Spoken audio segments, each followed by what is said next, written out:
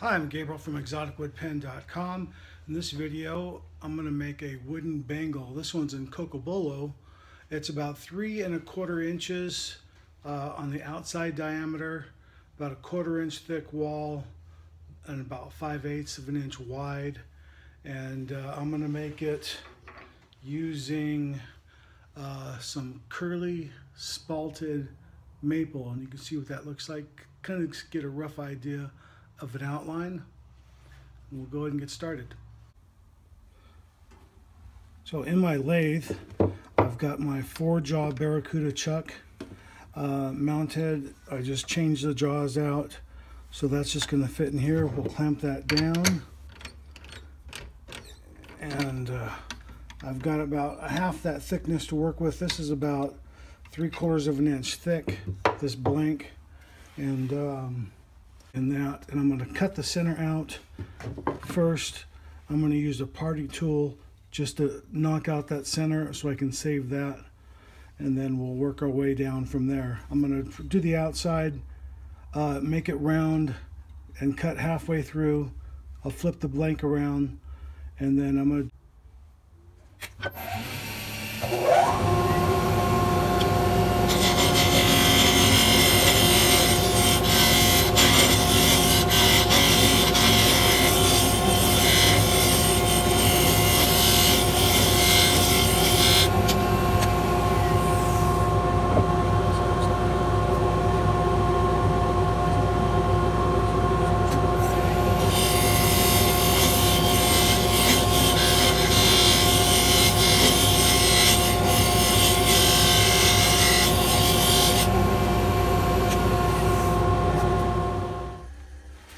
Okay, I've got the outside where I want it now, so I'm just going to turn and then cut the inside.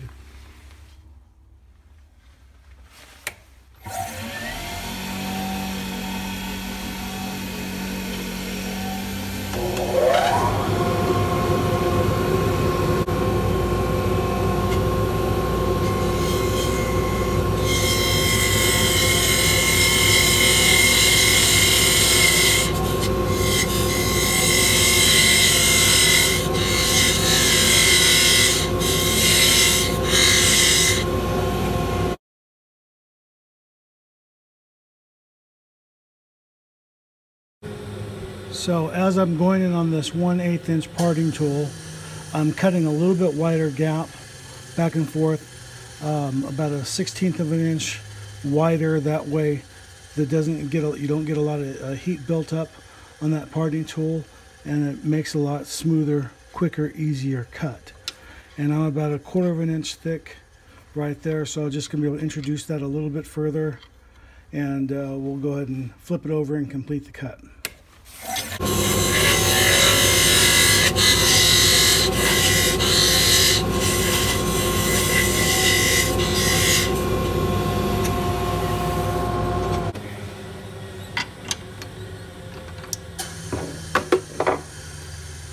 So I'm probably a little more than halfway down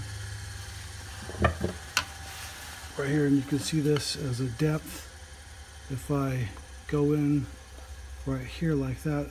So I've got another 1/2 inch of clearance, which is what you see right there. So I'm just going to flip that over, tighten it down, and resume the same cut on the opposite side.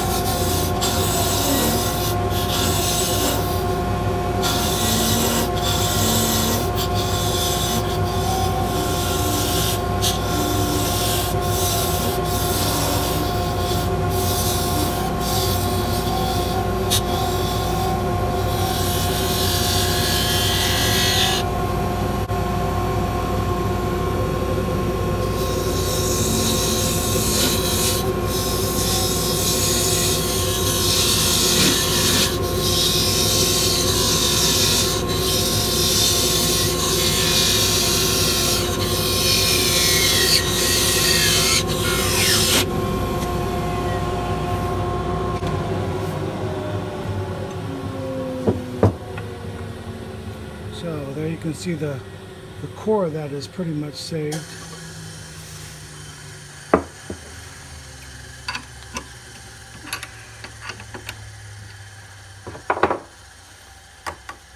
So there is my rough cut bangle. I'll just flip it over, see which side I like best, which shows more of the grain. I'm probably going to cut it back from this side and keep this side because I like the way this the black line flows better. So I can keep the whole line over here, just sand it down a little bit, and then we're pretty much good to go. I'll just sand the inside, and then I'll switch the teeth out after I do the inside and face it down, and then we'll work on the other side. Oops. So let's put this back in the jaws. So this is the side I want, so I'm going to put that on the inside of the gear or the chuck. Oh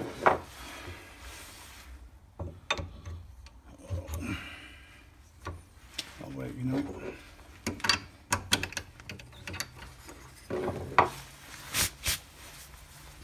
Let's see how thick.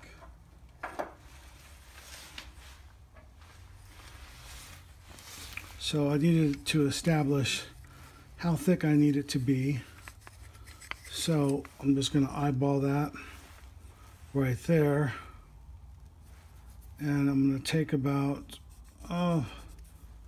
less than a quarter off of that to give me the right thickness that I want. So I'll mark that.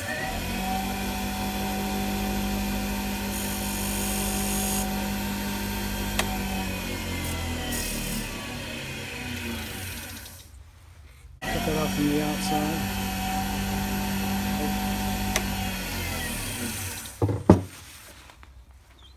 Make sure that's seated flat all the way against the inside first.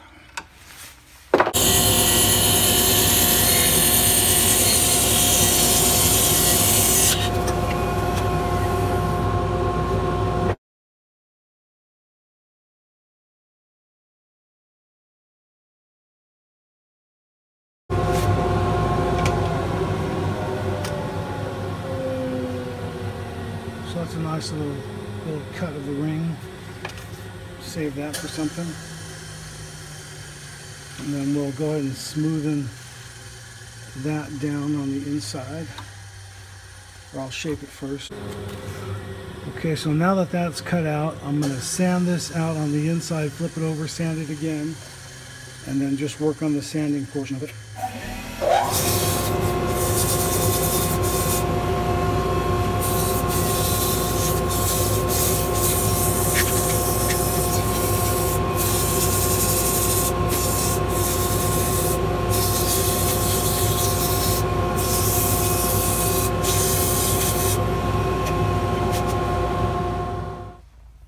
Okay, so I got one side sanded and flipped over. Okay, so the inside's done really good, and I don't have a spacer on the inside. I could make one, but I'm just using my fingertips, and just with a little bit of practice, I sort of know where the feeling is on that all the way around. So I have a relative easy gap, and I just want a relief on the inside, so when I'm hitting it with the sandpaper, I can hit both sides, front and back, and have a little bit of overhang on the inside when I'm sanding that, like this. So that's pretty good. Like I said, I already did that because sanding is kind of boring. I did that off camera. So in the next section, I'm going to show the exact same thing, but I'm going to reverse the jaws on the chuck, so that I'm going to hold it from the inside, not the outside, so I can finish sanding the outside. Oh, so before I do the outside, I'm going to finish the inside first. I'm just going to use some Hut Perfect Pen polish, a friction wax polish. So I'm just going to burnish the inside and then flip it over and do the outside, and then we'll complete that.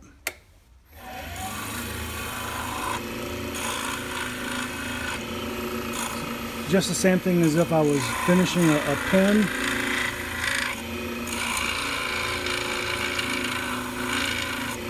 Put that right in there.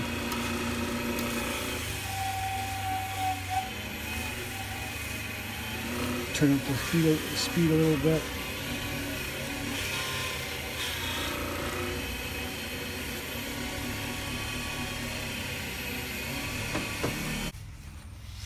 And you can see what that looks like. Watch me take it out. Give you a close-up.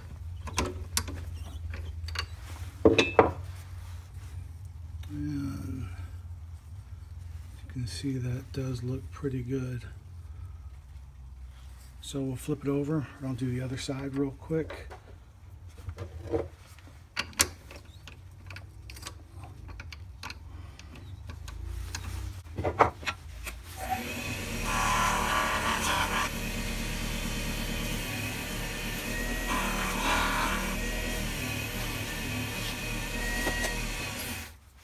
Okay, now all we just got to do is again flip the inside around, the jaws, and then we'll finish the outside. Okay, the 4-jaw chuck, I switched out the teeth on here, the jaws, and I've got some double-sided tape I'm putting on the outside of the metal, but I'm leaving the plastic on the outside of it. That way it's going to cushion but not grip this. It's going to grip it, but it's not going to stick to it. So that's just going to slide on like so. Step that back just a little bit like before. Oops, go the other direction.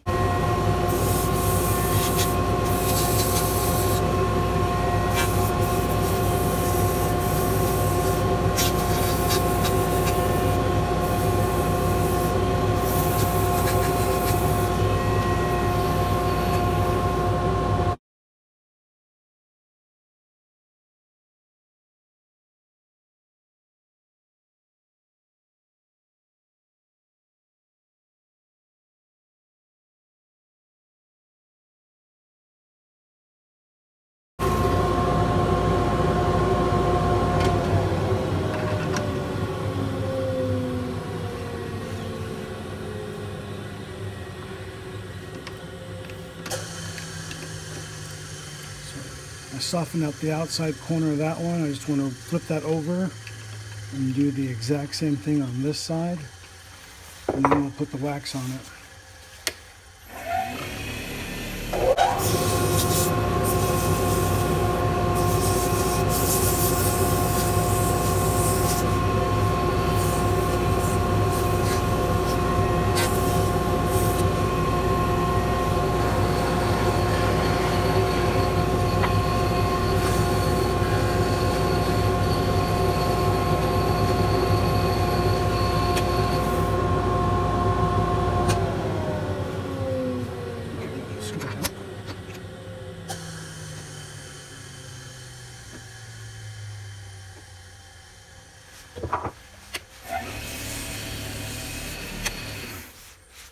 Make sure it's even. Okay, I'll flip that around, do the same thing.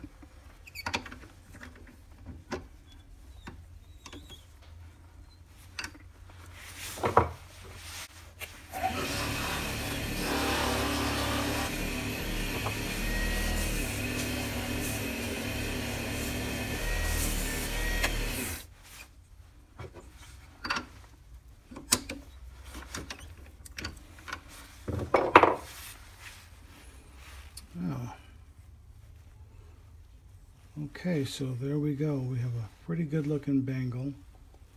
And let me see if you get to see what that looks like. And you can see how I've got that line all the way across and into the face even. So thanks for watching my video. Like and subscribe, please. Thank you.